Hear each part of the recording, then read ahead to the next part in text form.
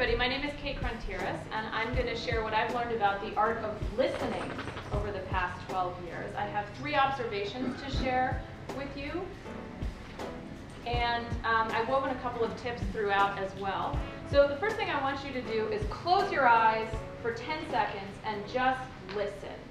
I'll tell you when it's time to open your eyes.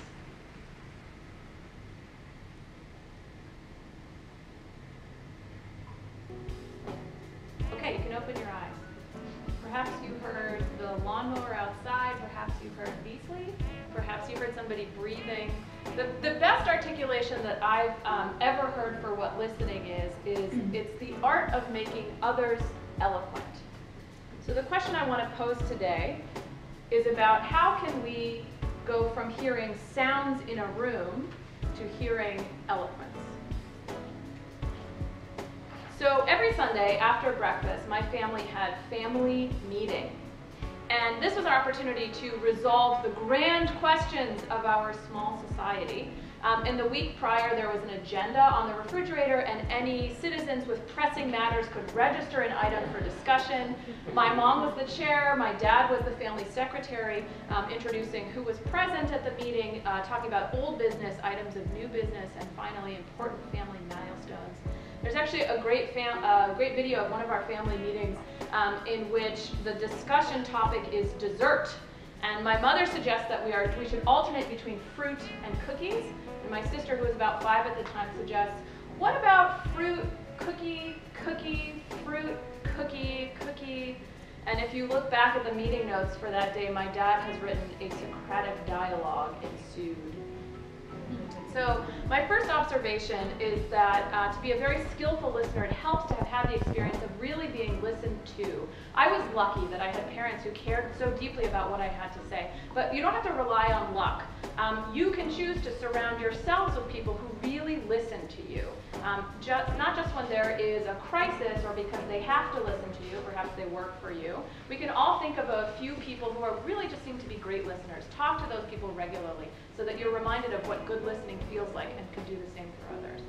When I was in college, I decided to explore a new form of dance that I'd always been curious about, West African dance. After a completely embarrassing first year of offbeat awkwardness, I finally mastered a wholly different language for expressing humor and vulnerability and strength. And I'm now one of a handful of people in the world who know some very rare dances from the Mahu people of the Ivory Coast. Weird, right? I know, but I learned something about listening. So my second observation is that the body can often convey more information than the voice.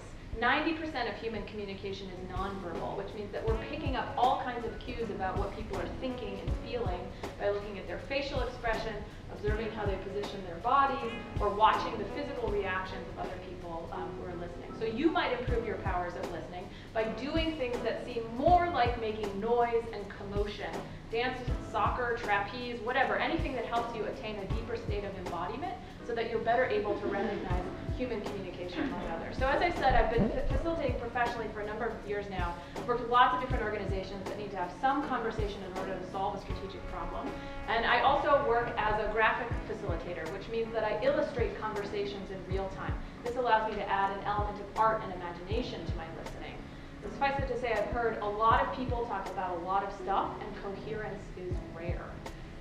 So my last observation is that truly transformational group processes require listening on at least 3 levels. We've already talked about body language. The second level is the spoken content of the discussion.